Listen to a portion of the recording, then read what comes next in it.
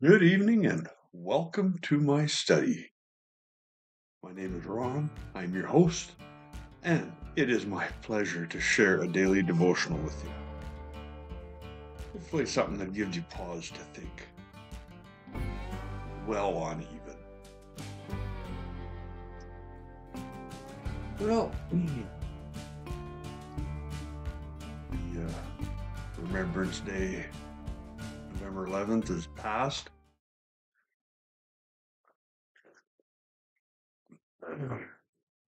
It was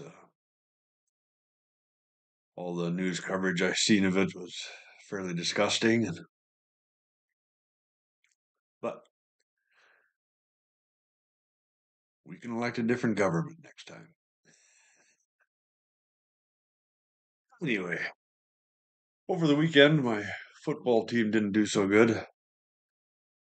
The neighboring province kind of shellacked us. But that's okay.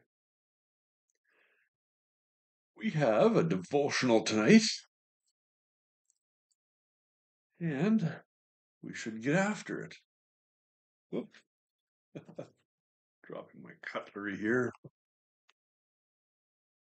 Okay, see if that'll sit there nice. Yeah. We are in John chapter 10. And Jesus is talking to a crowd and he's telling them about the shepherd and his sheep. I tell you the truth, anyone who sneaks over the wall of a sheepfold, rather than going through the gate, must surely be a thief and a robber. But the one who enters through the gate is the shepherd of the sheep. The gatekeeper opens the gate for him, and the sheep recognize his voice and come to him. He calls his own sheep by name and leads them out. After he has gathered his flock, he walks ahead of them, and they follow him because they know his voice. They won't follow a stranger. They will run from him because they don't know his voice. Now, I've never been a sheep herder, but it sounds like the sheep get to know the voice of the shepherd.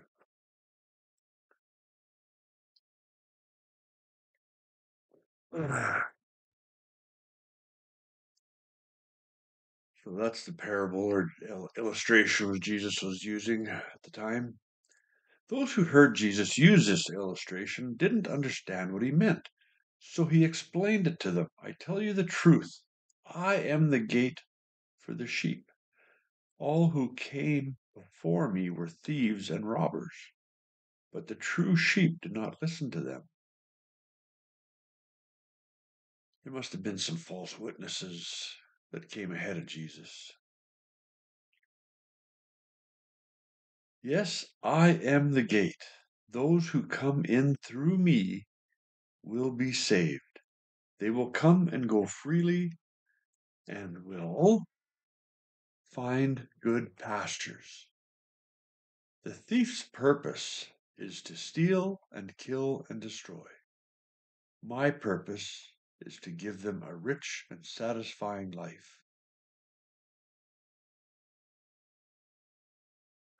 I don't believe you have to be a rocket scientist to decide which is the right choice.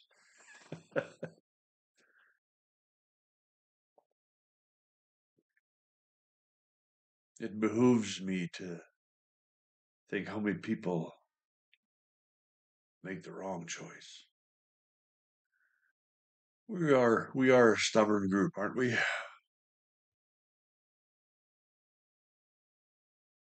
But there's some good fodder for talking to people with. The thief comes to kill, steal, kill, and destroy. Jesus come to give us life abundantly. Amen. Amen. You all have a great night. God willing, we'll see you tomorrow. The verse for this week, Romans 12, verse 2. Don't copy the behavior and customs of this world, but let God transform you by the way you think. And then there's some more.